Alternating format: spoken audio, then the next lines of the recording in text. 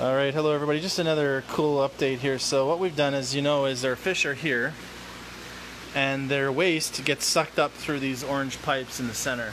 And they end up in here, and you can see how dirty this water is, and it's swirling around and around with that pipe there. What I've done is shut off the fish tanks, and I've stirred up the swirl filter. So you can see it's slowly settling. I stirred up the bottom with a broom, and then we opened it, put it in here, and we poured in some, whoa, that was close. We put in some molasses, pure molasses. This is organic from here in the Philippines, and what we'll do is we're going to aerate this for 2 days just with pure oxygen. Now some people say 28 days, some people say an hour. But we're going to let this run. You can see the foam already from the oxygen just breaking down the bacteria.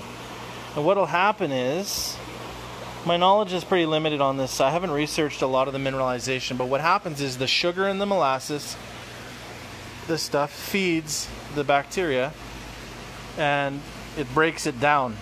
So all the bad stuff is gone, and what we're left with once we're done and we let it settle is a pure high nutrient water. That's kind of a simple explanation.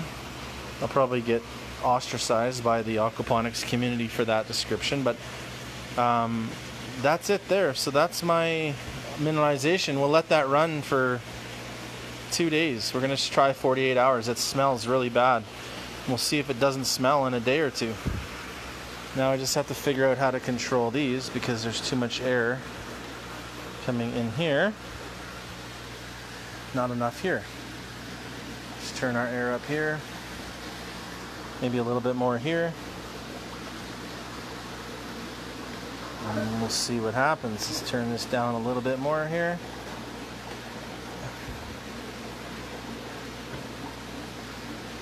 So the best part about this is that we never lose our water. Like, we don't toss out our bad water or dirty water. This is a closed loop system. So we want to reuse everything. So you can see here, it's bubbling nice. I'm not sure if it's enough. I think it's enough, but I can adjust the airflow so it gets some more air.